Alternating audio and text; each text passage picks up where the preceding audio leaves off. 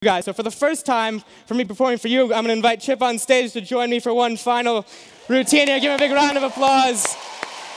Come join me. Thank you so much.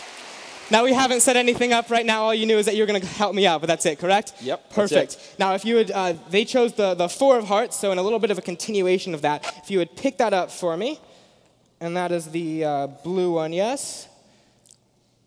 Can you lick it? Yeah. I'll tell you what, we're going to do something else to make it your own. We're going to render the four of hearts unchangeable. So even though it is not only the only four of hearts in the deck, but the only four of hearts that's ripped off. So that's the four of hearts that's ripped off. Now, we're going to actually try and make this card disappear. So if you would put your other hand out, I'm going to give you the corner as a little receipt, almost, for the four of hearts. And we're going to take the four of hearts and put it into the middle of the deck, okay? So I want you to take that face down, put it into the center of the deck for me, anywhere you like. Right there is perfect. Very good. The four of hearts into the center of the deck. Now, if you want to take that corner, just put it into your pocket real quick. We'll get that back in just a moment. Four of hearts in your pocket. Good.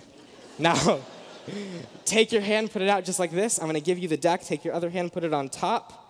See, the second we give it a little snap like that, that's where the magic happens. And I know it doesn't feel like much, but take your hand off just like this. Very good. Here's the fascinating part, and you can be the eyes of the audience, and we'll turn around in just a moment.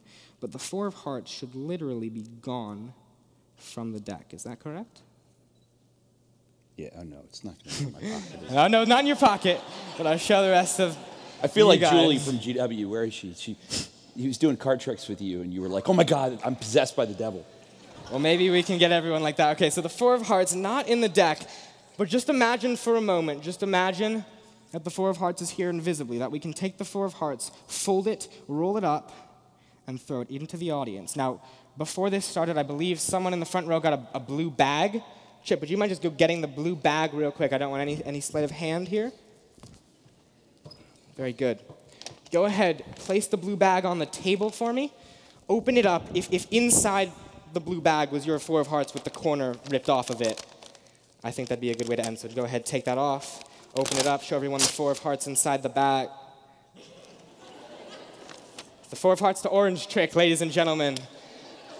No, I'll tell you what. See, that'd be a cool ending if it just appeared in the bag, but for 2U, I think we have to do a pretty legendary ending. So let's try something amazing. Inside the orange. Holy shit.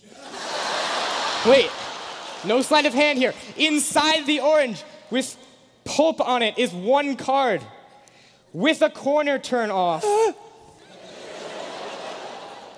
The four of hearts.